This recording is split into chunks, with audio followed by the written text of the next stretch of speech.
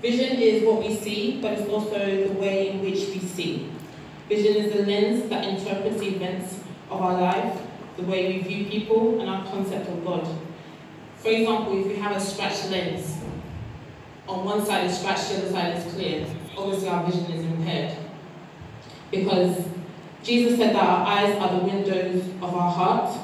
Paul prayed that eyes of our heart will be enlightened. Amen. So in other words, we receive our eyes, but we see with our hearts. Our minds receive images from our eyes, but our hearts interpret these images.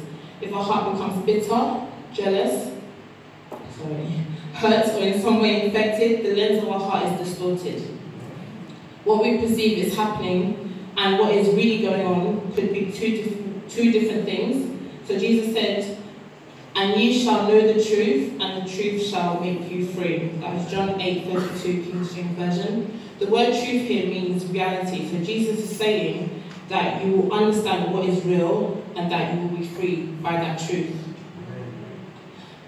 The first part of accomplishing any vision is to take it from the unseen world and bring it into the natural realm.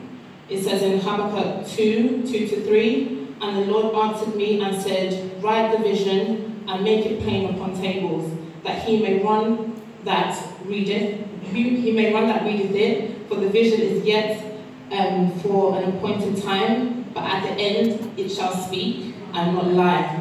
Though it tarry, wait for it, because it will surely come. It will not tarry."